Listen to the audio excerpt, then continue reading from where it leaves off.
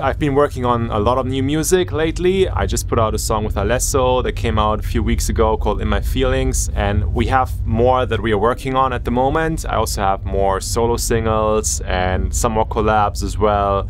So it's going to be a lot of music coming out in the next months throughout this year, basically. And I'm also touring again. Yeah, we're all happy that finally we can be back on the road again. So yeah, everything is good right now. The touring is really, it's a huge factor for inspiration in the studio. So during the pandemic, this was really tough because the whole touring aspect was completely missing. And even though there was so much more time in the studio, and you would think that the more time you have in the studio, the more output you will have. That was actually not really the case because yeah, the touring was completely missing, and that's just, it's such a huge source of inspiration. So right now being back on the road helps so much, and that helped me a lot to increase my output again and get more focused on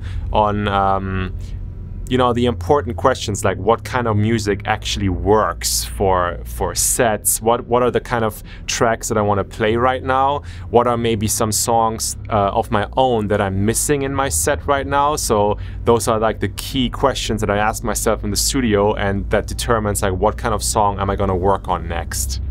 That's always so hard to describe in words, you know, because it's a feeling, like you say. So to put that in words is a bit difficult, but I'm trying to go back a bit to my original roots. So kind of like, you know, where I started off in those years like 2012, 2013.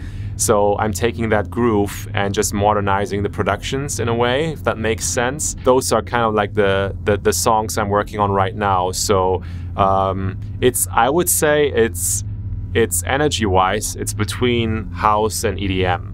So I'm trying to make songs that kind of like could work in sets for you know, for both genres, if that makes sense.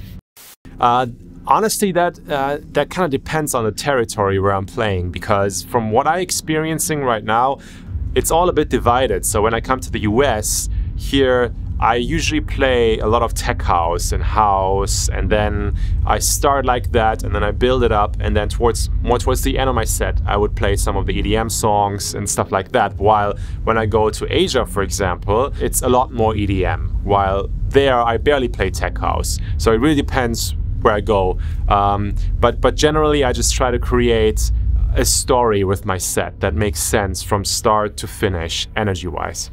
Honestly, I always used to get very inspired by pictures. For me, I started out by producing, not by being a DJ, and so I would just sit in my tiny home studio at the time in the beginning when I started out, and I was also not a person who would go out a lot. So I rarely went out to clubs when I was younger. I mean, as a teenager and you know, my early 20s as well, like not so often. Also, I didn't go to many festivals.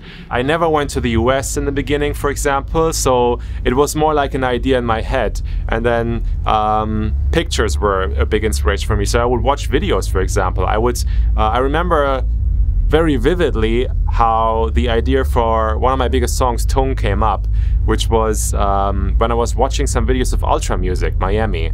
So I was just watching these videos of the festivals, and I had the videos on YouTube running on a second screen, you know, while producing, and I just had it running on the other monitor, and I was just watching it with one eye, and just like trying to get into that mood and just trying to picture like what kind of song would work there, but just trying to feel the vibe, and then working on music. So that always has worked for me, trying to connect pictures with sound. It's always a battle, honestly. It's always a battle. So the more technical you try to go, the more you lose the creativity. And it's always that battle, constantly, right? So you just gotta try to keep yourself in check. So I try to pay attention sometimes when I start an idea, and then I feel like I take the core idea, but then immediately I jump into the details of the mixing. Then I try to be self-aware, and when I realize, okay, wait a second, you know, it's too soon to dive into these details, then I try to stop myself and I try to go back into the creative process, because it can really stop it there, and then you're just killing the vibe if you're going into too deep into the technical stuff too soon. And then sometimes it's also the other way around. So you're just like experimenting with the musical ideas, and then sometimes you have a good idea already, but you don't realize it, and because you try to keep experimenting more and coming up with more ideas, you give up that idea and then move on to the next. You kind of like might lose an idea that was actually good, while you could have taken that and then move on to the technical side and try to mix it and make it good. So that's it goes both ways, but generally I think it's a good idea to try to be self-aware of your process and also get feedback. I had a couple of my idols that I was looking up to, and I still do until today.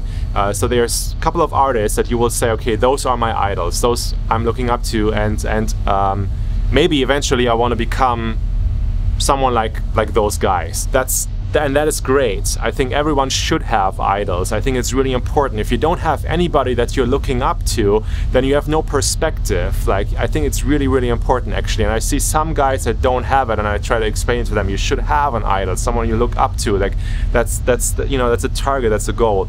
But what you should not try to do is copy what they have done. So because it's just not gonna work. Every artist has their own path, and there's just too many factors involved that also you don't know about that might have, you know, influenced that artist's career, and that is so important. So, and you don't know all these factors, so you just can't copy it. And also that artist is already there. People already, you know, why you want to be a copy of that artist? It just doesn't make sense. So, but still, you want to have somebody to look up to, but then make your own version of it and just take that as an inspiration, and maybe also not just have one or two, but try to have a couple of artists as inspiration. But yeah, make your own vision and your own plan and your own ideas for everything, for your brand, for your marketing, for your sound. And today also, I mean, everybody knows this, but it involves more than just the music itself alone, right? It's also a lot about the big picture. It's everything that goes into it.